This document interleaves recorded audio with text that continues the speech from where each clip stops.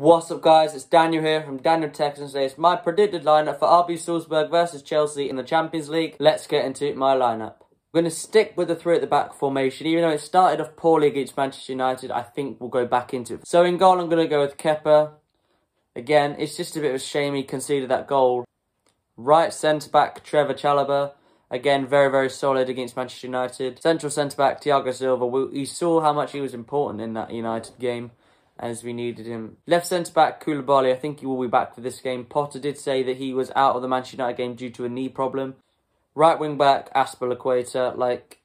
I didn't think he was that bad against Manchester United. Everyone, there's always these people have these agendas against Azpilicueta. I don't like it. Two midfielders, I'm going to go with Kovacic and Jorginho. I think Ruben will be out for this game. I think Potter said he wanted to change the team up because the players didn't play much on Saturday. So Jorginho and Kovacic. Kovacic did come on up for Cucurella after Potter saw a chance to switch the formation. Left wing back, Marc Cucurella. I think it might have been Chilwell that maybe lost Casemiro. Make sure he scored on Saturday. It's not my reason why I'm dropping him. It's just because Potter's there with the rotation and we've got Brighton after the Salzburg game. And the two attacking midfielders going to go Mason Mount, who was very good, I thought, against Manchester United. He's put in hard work as he usually does. And on the left, I'm going to go with Christian Pulisic.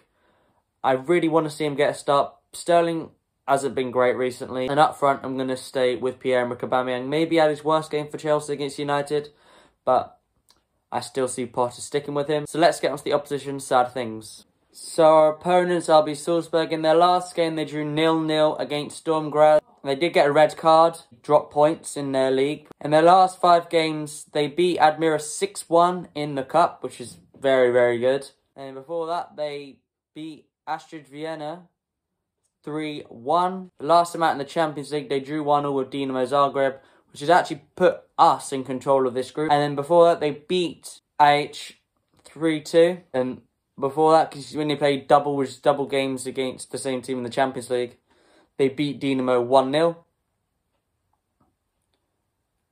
And if we win this game, we will be going through. Our top scorer is Junior Adamu with 6 goals and 1 assist in 11 games. He did get 3 in one of the last games that he played.